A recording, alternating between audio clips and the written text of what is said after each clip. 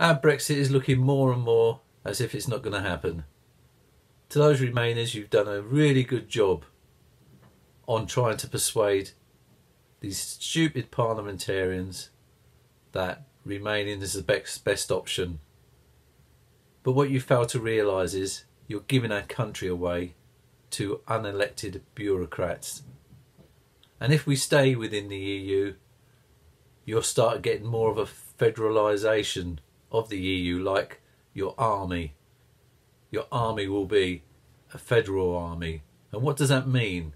If one of the 28 countries gets attacked, then the federal army will respond, which means we're all involved. You can't stop it. You're no good going on the street with your little white flags going, oh, we don't want to be in this war.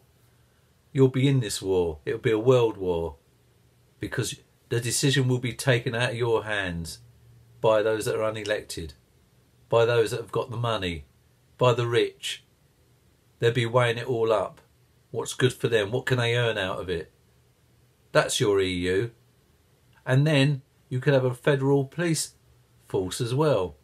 What does that mean? Well, currently we have a reactive police force that doesn't actually do anything for most of the community apart from reacting to serious crime. That seems to be all it's there for now. But with a federal police state, you come under different rules. There won't be no phoning up your call centres. They'll just be reacting themselves, probably in a harsher way. Might be a good thing to sort these criminals out, but in a more proactive and harsher way to anybody that steps out of line. What you're looking at, your federal army, federal police state, is you're looking at a dictatorship. That's what it all boils down to. You're going to be dictated to what you can and can't say, what you can and can't do, who you can have in your country and who you can't, what deals you can get and what deals you can't get. That's a dictatorship.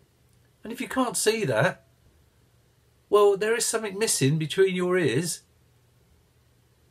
It's like you're handing our country over for someone else to control. We're not even independent anymore. There'd be no need for a queen or a king of our country. No need at all.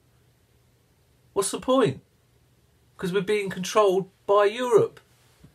By someone in Europe. By someone in Brussels. That is what happens when there's a no Brexit deal. It's great that the majority of the population can see that happening. That's why they voted in the way they did. But it's so disappointing to find we've got so many snowflakes in this country now who just don't want the hassle of defending their country anymore. That's what it's been brought down to. Don't mention the war, and they don't want to know this, the Remainers. Don't mention the war, don't bring that up. As far as they're concerned, you know, that happened in the past. We're different now. You tell that to the people that lost family members in those wars so that this country could be independent. I'm not a racist, I'm a patriot. I'm not a right-winger, I'm a patriot. And there's nothing wrong with being a patriot. But in this country at the moment, there's everything wrong with being a patriot. They rebrand you. And I've got no right to, because I've done nothing wrong. All I've wanted is my country to stay as my country. And that's what it should be like now.